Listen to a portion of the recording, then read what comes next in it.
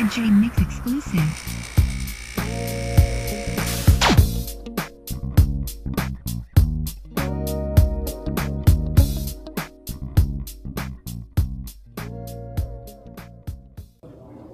What, you gotta know everything? Yeah, she's a journalist. Too bad. You're only gonna know what I give you. You have problems in relationships with this control issue? Not lately. Not lately? Well, you're not in one. No, I'm in one. And? It's fine, thanks. It's going good? And you? What about your relationship? Oh, that was good. Good transition. Like, I fell for that. She's really good. And how long you been doing this? Long enough. Long enough. Evasive answer. What Good. you? I'm going to learn from you. How long have you been doing it? 20 years. Anyway, Okay. get back on track here.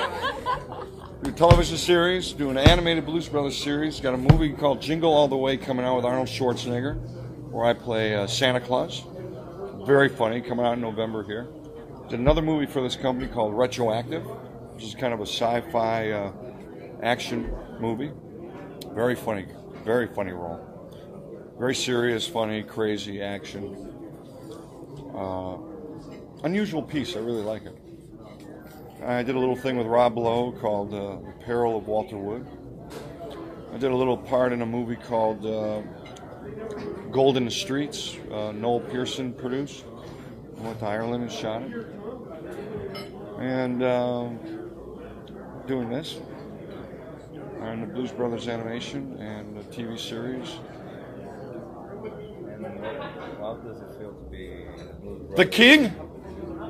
How does it feel to be the King? How does it feel to be the Blues? It feels great. We just opened up at the Atlanta House of Blues. So don't push me, cause I'm close to the edge.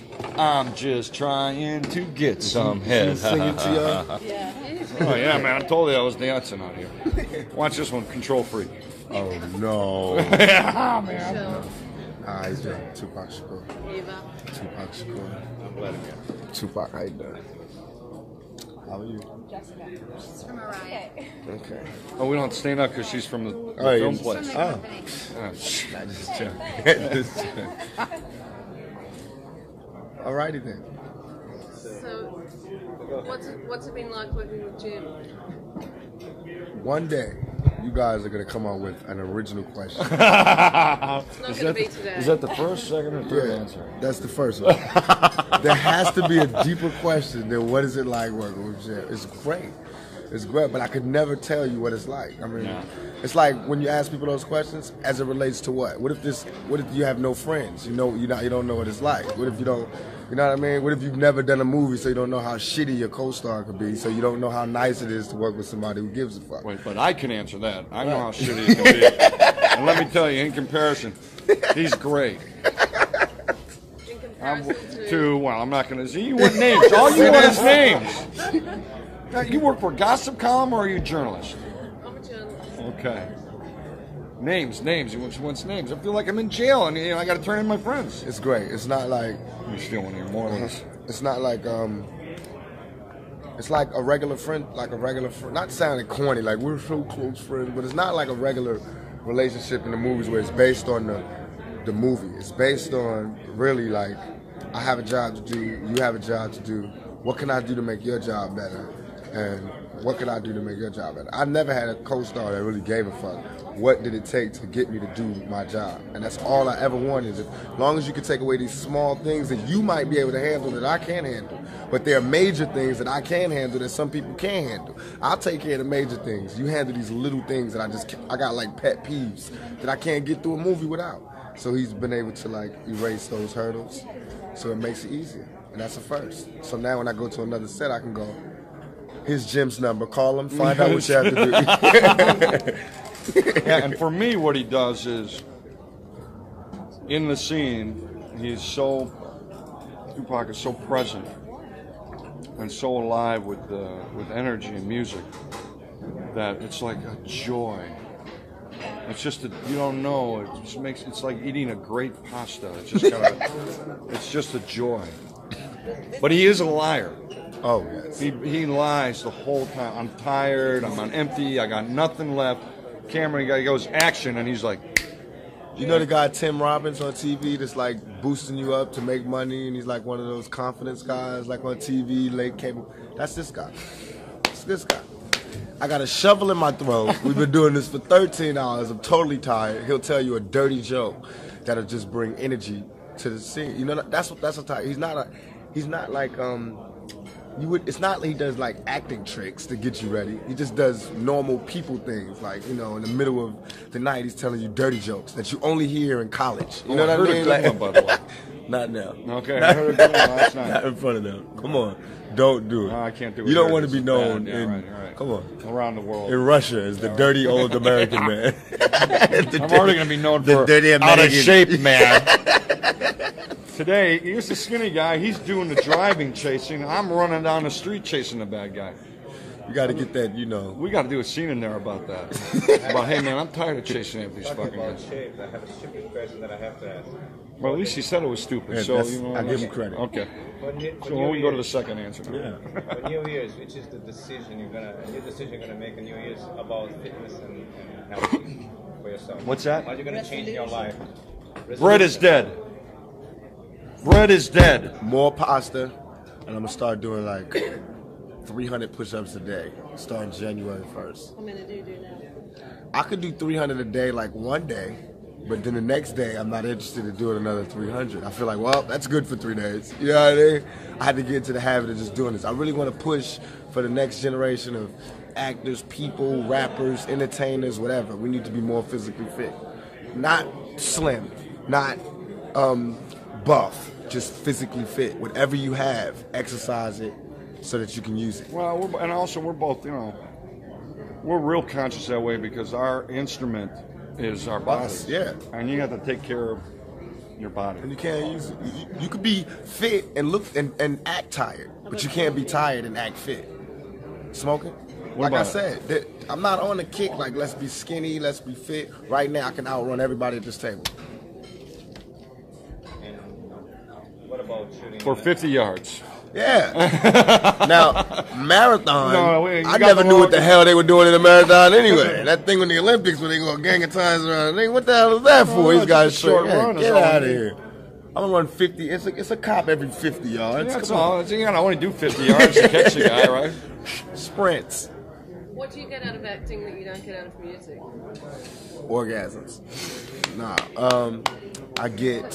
I thought the musicians got laid much more than They do. Yeah, they really do. They really do. But I get another sense of it's just like asking a woman, what do you get out of motherhood that you don't get out of your career? You know what I mean? It's another satisfaction. It's a whole nother joy. It's similar because it's both creative, but it's fun. Yeah, it was You like do the other night. Yeah, like like the other night. Like the other night, man. Oh yeah, that's true. Because I got a band. So we same. So thing. I'm catching. One night he's catching at the what House getting. of Blues. In the morning he's back on the set. You know, one night I'm doing a video. In the morning we're on the set. Yeah, we happen to be very fortunate people.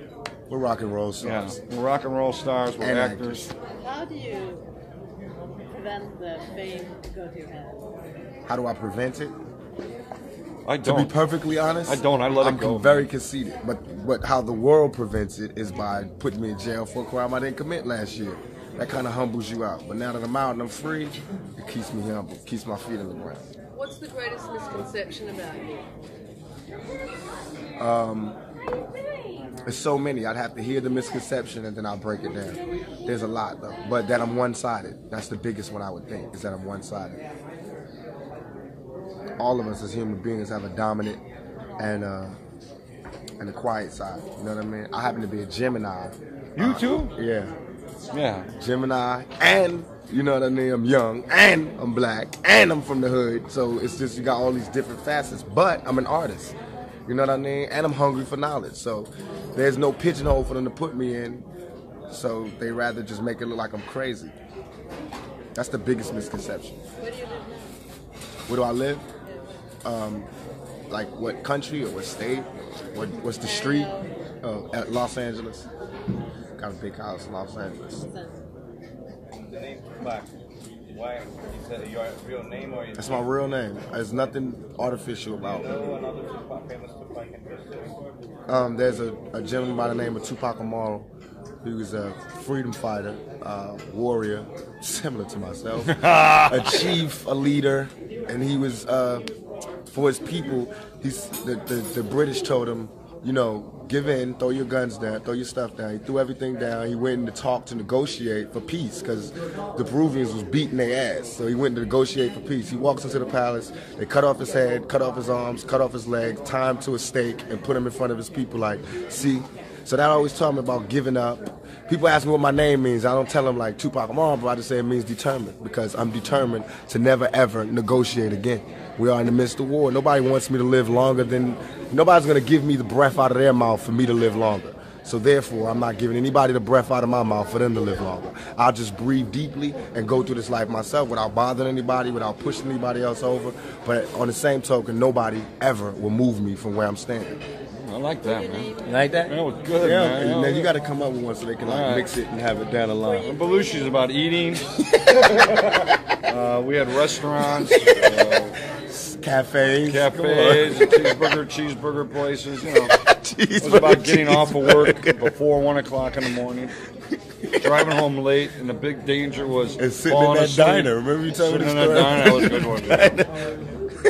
I'm late, guys. Manuel, you missed it. Oh, you missed everything. Oh, we just finished telling the meaning of life, everything. You missed it. So you were getting drunk, eating bread somewhere, huh? What's the biggest myth about fame? About fame?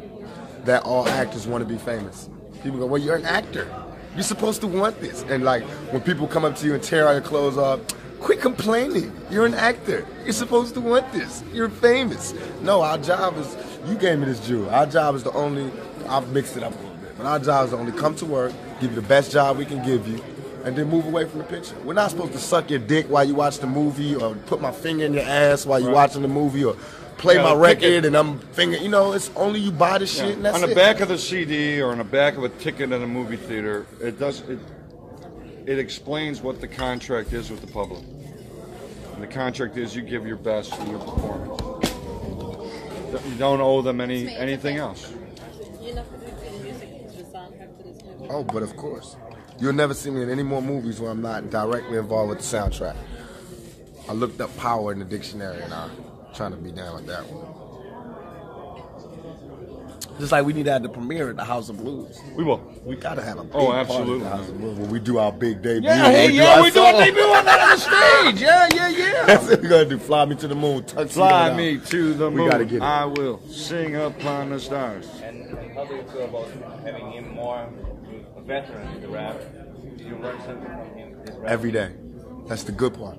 I done a movie with a lot of guys my age. Just recently I did a movie with Tim Roth. I learned a lot of things about the craft and about acting, about responsibility.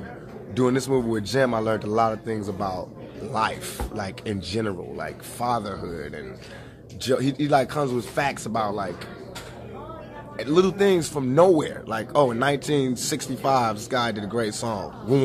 And he'll tell me that. You know what I mean? And I got to go out and get the song now and find out who sung it. And then we steal it. And then we steal it. And the next day, it's the song, you know. And moving into high burglaries. We totally like on separate spectrums, but similar. You know what I mean? Both of us are down to earth, known for being down to earth. You know what I mean? We're artists, you know. An artist, yeah. We bring a freshness to it, I think. Yeah. We love the street. I mean, I love the street. I love being on the street. Yeah, and how is the shooting in downtown? Like this beat, kind of more independent, like Well, coming from driving in limousines and going to premieres and helicoptering to resorts and all the girls and all the fun we have. It's just a little step down being downtown LA, but it's part of the craft, and we'll make that sacrifice. Yeah, sacrifice. Yeah, you gotta make a sacrifice. Do you think your audience will change because, movie audience, or are they the same people that listen to music? I think that unless every kid in the world bought my album, my 5 million, 6 million sales represent that it's not just kids that are my audience. It's not just little black kids in the ghetto or suburban white kids that want to be black. It's America. And I could step outside and you'll see America know me, not just American kids. It's all of America. Right, no doubt. Oh, I love Swedish. Man. Y'all need to hook up a concert for me, and you know, I could come out there. You don't even have to pay me to do a show. No, but I mean, I've been in Sweden a little bit. You know what I mean? Like, you know, I don't want to take this. I had a taste of Sweden once, but I haven't been there. Yeah. Oh, it's a guy. What do you think he's talking about? But the Swedish. Oh, I did. I like it out there. Golf, longer. Love it. Have you been to Australia? No, I want to go there too. That's nice. I want to go there too. Any plans to tour? I plan it as soon as they offer the money. I'll be out there. Oh, Sweden, you go for free. Yeah, for Sweden, you got action. I'm free. It's just, yeah. In Brazil, you know you got action there. Whoa. I just do a promo tour out there. Me and Jim just boost up the movie out there. You know what I mean? You pay for the hotels. We're there. Give me action at the bar. We're there. We're in there. You know how big this movie can be in Sweden? All right. Let's get serious. The most challenging aspect of this movie. 2 more so questions, far? guys. The most challenging? So far, Every day. Getting to this spot. A specific scene that was really tough. No, it's not like that. It's every single day we have to get to these intense spots that we left the day before. Because this whole movie is intense. So it's not like you can walk away, have your regular life, and come back to that same intensity. That, to me, is the hardest part, is to find the hell we left off last night. Yeah, we have to go to some really deep places, you know, some really hard places emotionally. And it's hard to let go of it, you know. Yeah, it is. For example, what are the specific? Well, there's betrayal going on here, there's murder going on Deceit. here, there's deceit, there's, Lies, you know, con games that you take home with you. yeah. I Does do. that oblige you to face your own darkness? What's that? Does that oblige you in a way to face your own self? Well, I don't think it's facing it as much as, for me, it's going to it. I mean, everybody, you got to go to your deceit.